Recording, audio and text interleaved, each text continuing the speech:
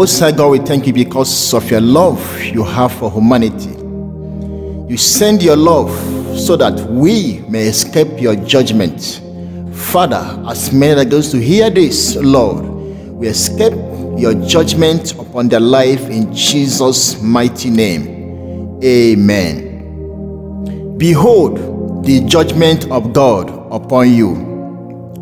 Now I will shortly pour out my fury upon thee, and accomplish my anger upon thee. And I will judge thee according to thy ways, and will recompense thee for all thy abominations. My eyes shall not spare, neither will I have pity. I will recompense thee according to thy ways and thy abominations that are in the midst of thee. And you shall know that I am the Lord that smiteth. Ezekiel chapter 7, verse 8 to 9. The way a father dealt with his stubborn child, if he refused to take correction, that is the same way, even more, shall God deal with any of his children that continue to disobey him.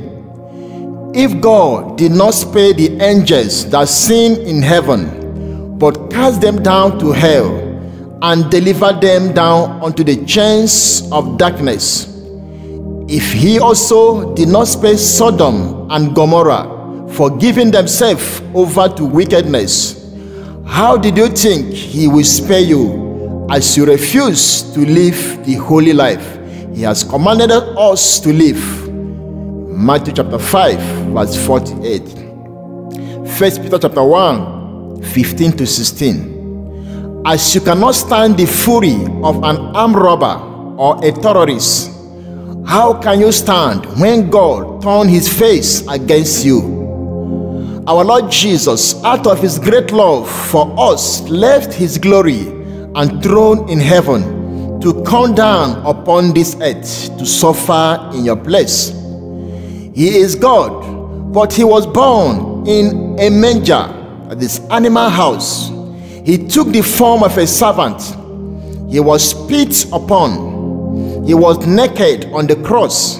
He was beaten like a thief, all because of our sins. And yet you throw his love back to his face because you think you own yourself and want to live the way you like. When he will pour out his wrath upon you, did you think you can stand it? See what Apostle Paul went through just because we the Gentiles, who were not formerly the children of the kingdom and outcasts, was given opportunity. John chapter 1, 11 to 12. 2 Corinthians chapter 11, 23 to 28. But to despise this love of God, when God will throw you into hellfire, you will cry forever without mercy. Even this gospel tract that is in your hand now, someone pay for it. God is using all this to warn you of the terror ahead of you. But you despise the love of your Creator. Wait till you die. As you see yourself in hell, you will regret coming to this world and curse the day you were born, as Job did. Do you know that man or woman that gave you this tract is passing through in the hand of the devil for sharing the true gospel of salvation, and he or she is enduring all to make sure you will not be cast into everlasting lake of fire? But see how you look down on him and you say he is disturbing you. After death, you will call yourself a big fool for all the opportunities God gave you to repent, which you rejected. But by then, it will be too late. Since from your teenage age, you have been hearing about heaven and hell, God and Satan, good works and bad works. You know that all sinners will end their life in hellfire, and you see yourself committing one sin or the other. What efforts have you made to stop those sins in your life? Instead, you go more deep in your iniquity, because God is delaying his judgment against you, as the Bible said in Ecclesiastes chapter 8 verse 11. Your conscience will judge you on that day and condemn you, because you know what your Creator hates, and you go ahead to be swimming in it daily. God, who owns you, needs what he has given you for his work on earth, either your time, money, talent, or position, but you denied him. Wait till you die. Demons will handle you in hellfire for him. You see others serving God with all they have. They will close their shop in the time of midweek activities, and you that call yourself a Christian will have nothing to do with God till on Sundays, being Sunday medicine. Later, you will think you will go to heaven with them. You think you will love this world and still make heaven. See 1 John chapter 2, 15 to 17. James chapter 4, verse 4. All you children of the devil who put on the dressing code of Satan, that is makeup, attachments, wool, Brazilian wool, painting any part of the body, women that put on trousers and short knickers, short skirts and gown, tight-fitting dress that bring out your shape for the opposite sex to lust and sin against God, or this punk hair style, including these new world pastors and prophets that barb galas, afro, jewelries, chain, earring, bangles, aprons, wizy trouser, tattoo, wedding ring, including the pastors that wed couples with rings, bracelets, including the ones churches are producing for their members, hats, the shoes and the clothes with shining stone, shine, ultra shine, shining round objects, high heel shoes and sandals, any artificial things added to the body, or immoral dressings that suggest sex to the opposite sex, blouse with open back, open front, open shoulder, etc., knowing the judgment of God, that those who put on these satanic dressings on their body have made themselves the enemies of God.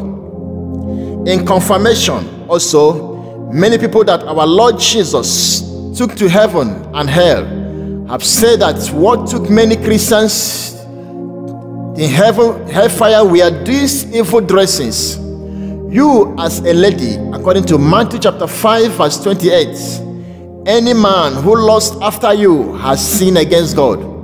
Yet you put on what the world call dress to kill, and be parading yourself on the streets. When God will cast you into hellfire, you will turn to a roasted monkey. You parents that your daughters are polluting this world by their dressings, and you kept quiet.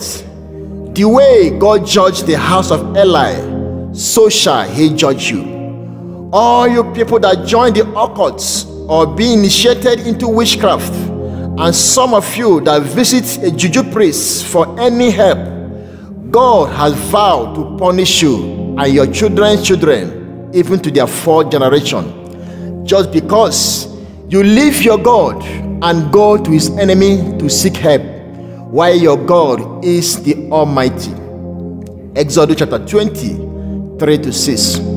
These salvation messages you are rejecting now, at the judgment day, your family members and your community may rise up to condemn you, because God has designed it that it will be through you that they will get this precious salvation, but you deny them. Wouldn't they be cursing you forever in hellfire, as they will be grinding their teeth in pains? Woe unto you, scribes and Pharisees, hypocrites! For you shut up the kingdom of heaven against men. For you neither go in yourself, neither suffer you them that are entering to go in. Matthew chapter 23 verse 13. The Lord is saying, woe unto you pastors, evangelists, prophets, general overseers, and the church and ministers' wives, because many of you have led millions of God's people to hellfire by your teachings. That is why the Bible said in James chapter 3 verse 1 that you should not be many masters, because your own judgment will be stiffer. God, knowing the great sins that most ministers are committing against him, reserved one of the hottest parts of hellfire for them, and most of them in hell now may be cursing the day they were made a minister over God's people. People will come to church to seek God and know the way of heaven, but these backsliding ministers will not preach the complete word of God that will lead the people to heaven. Instead, they will preach the message that will keep the people in their sins. The messages of salvation, sanctification, restitution, purity, holiness, blameless, uprightness, integrity, pure heart, cleanness, perfection, love, truth, obedience, holiness dressings, and readiness for Christ's return have dried up from most pulpits today, as Amos chapter 8 verse 11 to 13 says. Wickedness are on the increase, but most of the people committing them are members of one church or the other. You will see almost all Christian women going naked on the streets, and they belong to one church or the other. Is it not because the ministers over them are not insisting on their congregation living a holy life? That was why all these evil are on the increase. God will require the blood of these ones on the pastors over them. These pastors that are rejoicing that they have many members, if they knew the judgment that is waiting for them in the future, they will begin to cry now, because the blood of all their congregation will be required by God on them, as they are not feeding them with the messages of heaven mentioned above, and their members are ending in hellfire. Jesus, out of his mercy, will take someone to heaven and hell, so he or she will tell the world what he saw.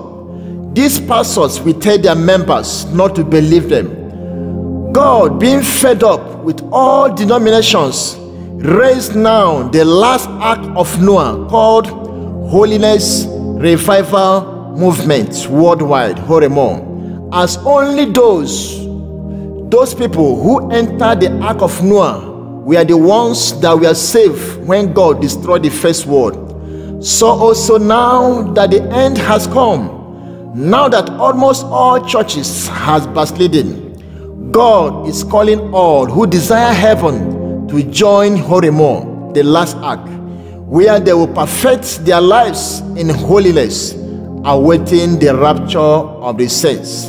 Amen. Father, we thank you for these tracts. I pray, O Lord, as many that hear it, Father, we turn and escape for their dear life in Jesus' name. Amen.